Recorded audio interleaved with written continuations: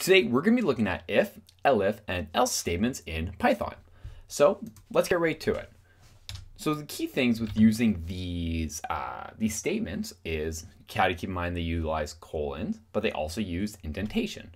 So remember, they use colons and they use indentation. So we'll call it tabs for now. But let's actually get right into it. Let's show exactly what they look like. So let's start off with our if statement. So if something occurs, what do we want to happen? So let's keep it really, really simple. Let's say if true.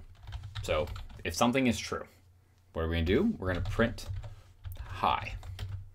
Well, because it is true, they then will run the program or run they'll block of code below it.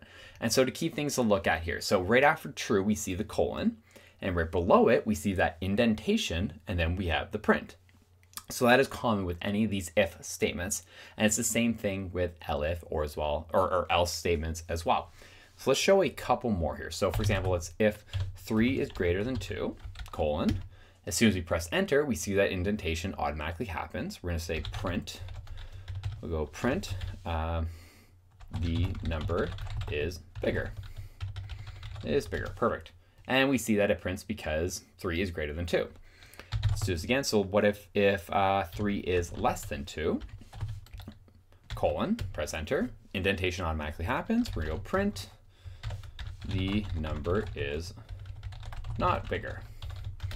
And as we see, nothing pops up. Why? Because the statement, we said if this statement, default is true, we're going to print this next, or we're going to run this next block of code. But because it's false, because it's not true, it does not run the block of code. So this is where the else statements really kind of come in handy. We'll clear that up. So let's say if 3 is less than 2, we're gonna print number.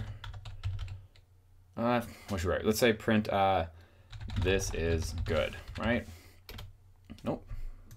Too quick on my notes there. Else. So with else, you don't actually need to put a condition into it, because we know that if it's not the if statement, whatever doesn't happen there automatically goes to else. So else, I put my colon, I press enter. As you can see, I have that indentation there as well. I'll print not greater. Not greater than, right? Press enter, so we run it, we can see that's not greater than, because 3 is not less than 2, therefore we go to our else statement. Something else we can look at doing is the elif statement. And so what this is the ability to say, well, if it's not if, so it's not this first one, and it's not the second one, well, how do I encompass everything else in between? So let's take a look at it.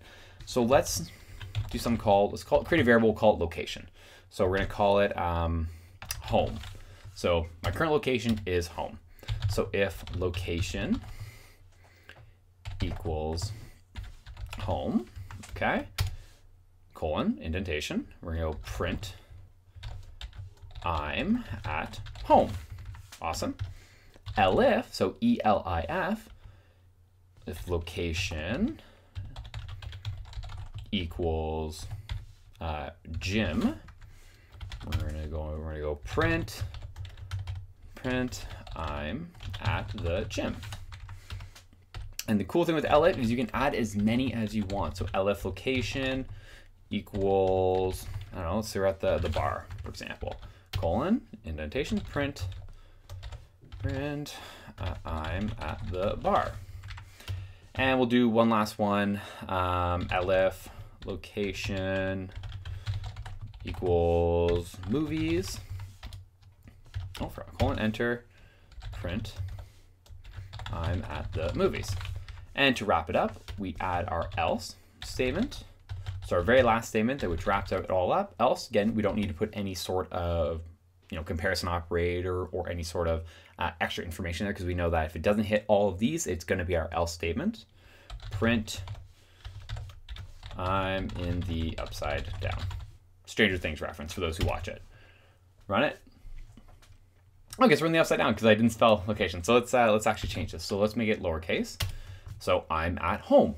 We can see our if statement. Let's put something else here. Let's put I'm now the bar. Run it. I'm at the bar. So what this will do is actually run through each of these pieces of code, or each of these blocks of information, say, okay, well, If location's this, we're going to run this. If this location's this, we're going to run this.